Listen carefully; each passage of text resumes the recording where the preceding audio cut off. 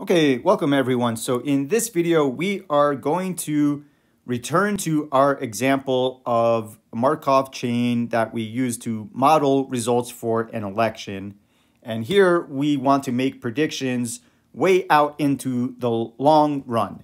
And so maybe for predicting elections, this might not be the best use of Markov chains because the conditions for this election cycle might be quite different in the conditions for the next election cycle. But let's consider this example just to illustrate some behavior that we may see in these examples that we model with Markov chains and see how this behavior is connected to this property that we've proven that stochastic matrices have an eigenvalue of 1. So to refresh ourselves about the election model that we're looking at, we had 3 different states based on how a person can vote. So they can either vote for a Democratic candidate in an election, a Republican candidate in the election, or an other candidate, meaning not a Democrat or a Republican. And these are the only 3 options. In this transition matrix where the first column is 0.7, 0.2, 0.1, these entries add up to 1. First column is a probability vector. Column 2 is 0.1, 0.8, 0.1, and then the other column 3 is 0.3, 0.3, 0.4.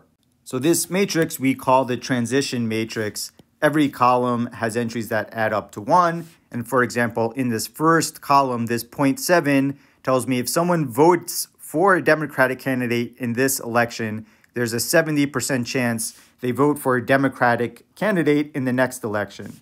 There's a 20% chance they vote for a Republican candidate in the next election. And there's a 10% chance that someone who just voted for a Democrat is going to change their vote to vote for an other candidate in the next election cycle.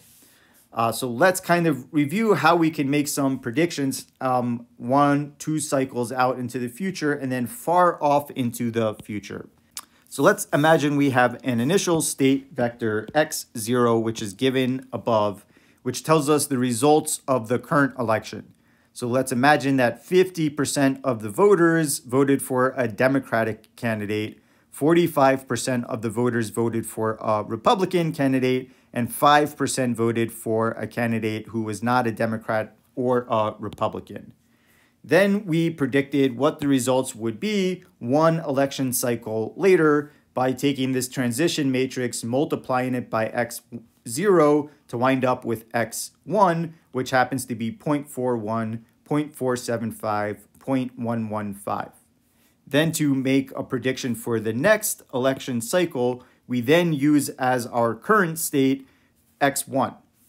To make a prediction for x2, we multiply x1 by this same transition matrix, and that gave us a vector out, which was 0.369, 0.4965, 0.1345.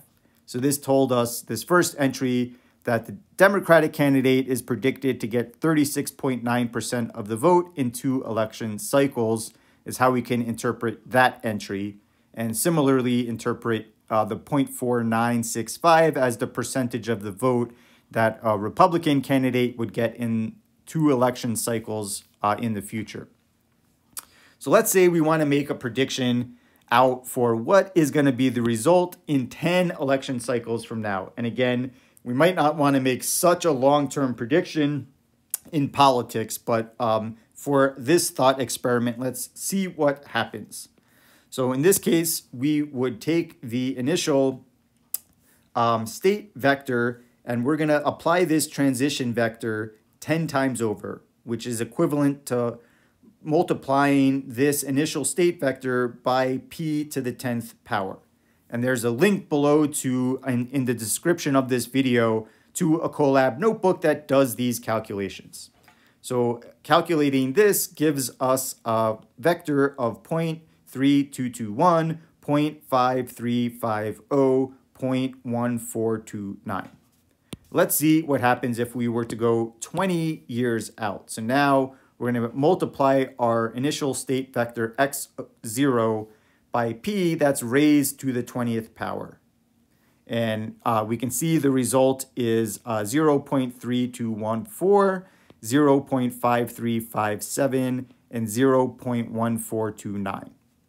And then let's go another 10 years out. So if we wanted to make a prediction way out 30 election cycles from now, we can see that the result is no different than what the prediction was for 20 election cycles out. So we kind of have this limiting behavior that as time goes out to infinity, as the power k goes to infinity, we see that x sub k, the result that we get, the prediction that we get, is approaching a constant vector. In this case, we approach the vector 0.3214, 0.5357, 0.1429. So there's something special about this vector that is giving us a prediction for the long run behavior.